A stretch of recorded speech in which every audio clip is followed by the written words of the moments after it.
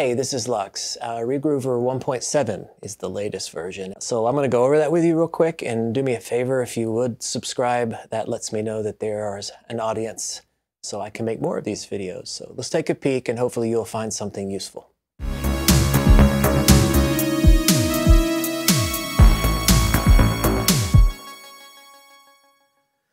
All right, so we're here with Regroover 1.7, and I think the last time I did a video was a few versions back, so a lot's changed.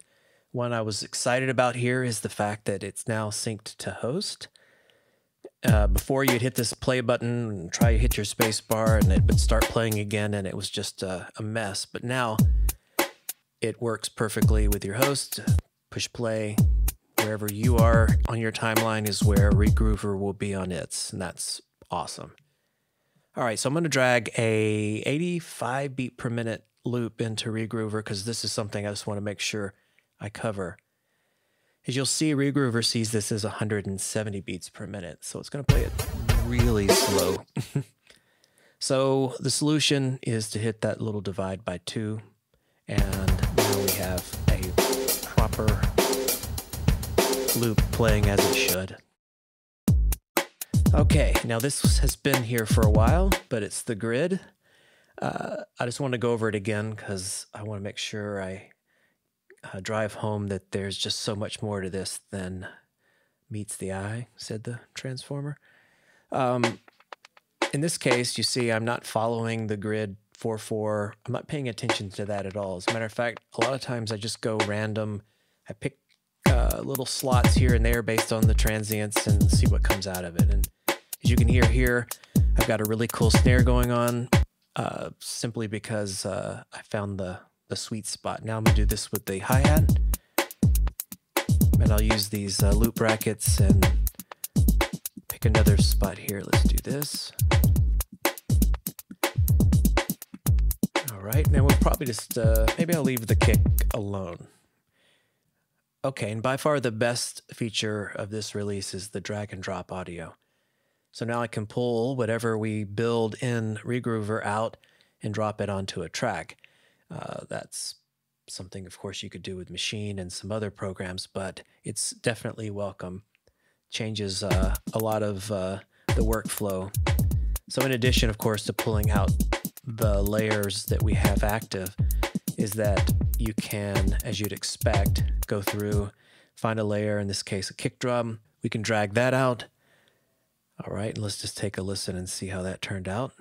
Now, this is also great for layering. So some of these things, you know, with the artifacts, they're there and that's okay, but they might be wonderful support for other things in the project. So just think of it that way. Sometimes the artifacts disappear.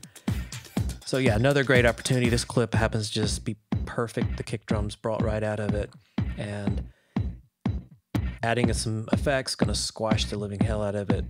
But just as an example, when I pull that out, the effects that I just added are part of the clip now. So again, be mindful of that. You have the opportunity to just drag in the length of the clip, or 1 bar up to 8 bars. So once you've made the choice, just drag it up onto the track and you're good to go. So another addition that they've added is mid-side processing to each of the layers, which is going to give you a lot of control. So yeah, and so if you know me by now, I don't always like to put drum loops into Regroover. There's opportunities with virtually anything. Sequences and arpeggiators are pretty dang cool. So mid-side is not to be confused with mono stereo. So this isn't like before where you had a mono switch and it turned that track to mono.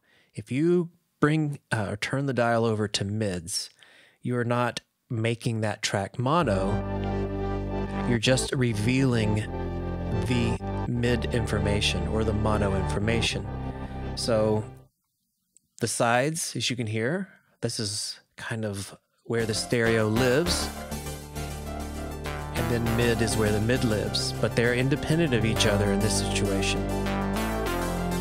So this isn't widening the audio, it's just isolating the parts. So you're not making it, you're just revealing mono and stereo. So worth looking into. So I'm just going to go through here and turn these dials back and forth a little bit, and you can hear the difference.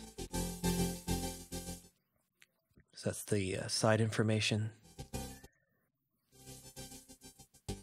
And what you can do on these layers is, say, drag a few of them more or all the way over to the side, and then pull some others to the mid, just to get an entirely different sound out of the clip, which is kind of cool. I'm kind of glad they didn't go with just pure mono. However, I don't know how you would reproduce that anymore in this situation like you could before with just the mono switch. So I'm not sure if removing that entirely was a great option, but this is something cool to play with. So messing with the effects, we have the auto gain and the compressor.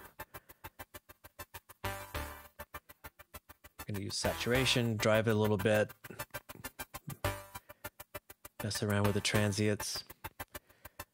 There's no method to this madness right now, it's just more for you to hear how you can potentially take a loop you haven't heard before and mess around with it for a bit and have something somewhat usable. So if there was thought put into this, I promise you, you'd have some really great results, but this is more of a proof of concept, if nothing else.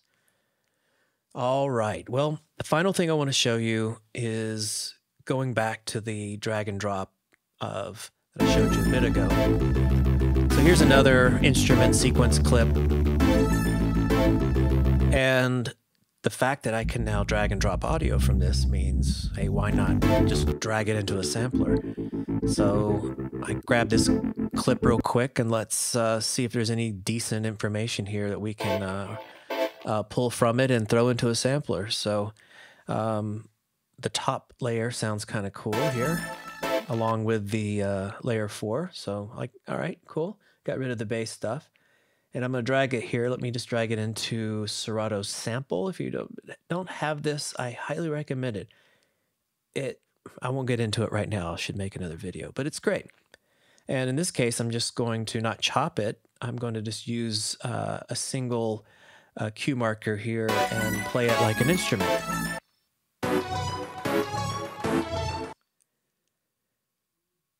Now, I'm not going to make a masterpiece here, I promise you. But again, this is just a proof of concept, so knowing you can drag audio will throw it other places than just the track, right?